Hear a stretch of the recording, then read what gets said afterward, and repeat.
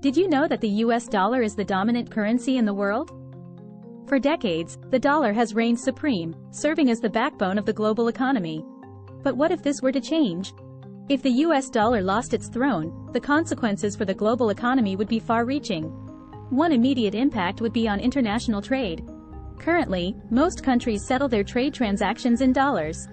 But without the dollar as the go-to currency, trading partners would need to find an alternative, causing disruptions and uncertainty in the market.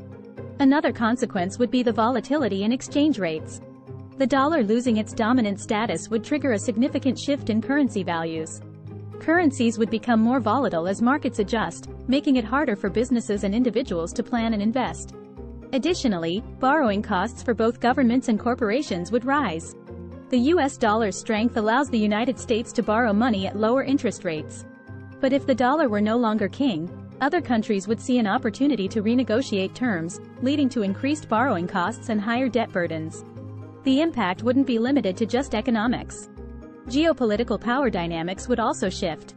The United States enjoys a unique position of influence as the provider of the world's reserve currency. Without this status, the balance of power would change, potentially altering global alliances and the distribution of political influence.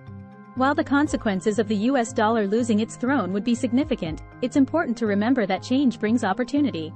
A shift away from dollar dominance could encourage diversification in the global financial system, reducing the vulnerability of economies to shocks and ensuring a more balanced economic landscape.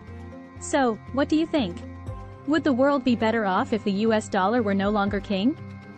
Share your thoughts in the comments below. Thanks for watching, and don't forget to subscribe to our channel for more thought-provoking content.